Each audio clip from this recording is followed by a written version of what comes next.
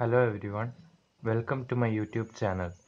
Today we are going to learn Axiom 6.1 of lines and angles. This axiom is also called as linear pair axiom. Here is a line AB. Ray OC is standing on this line.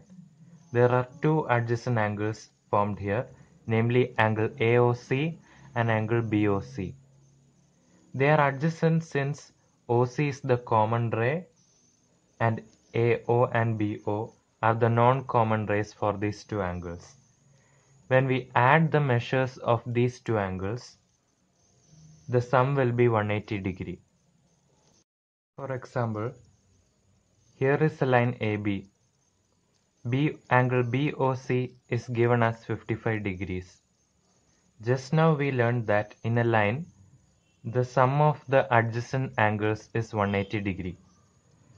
So angle AOC plus angle BOC is equal to 180 degree.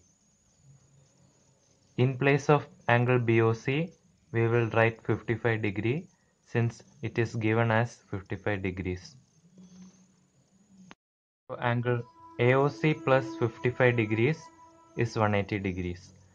So when we solve this equation, we will get angle AOC as 125 degrees. This is how linear pair axiom works.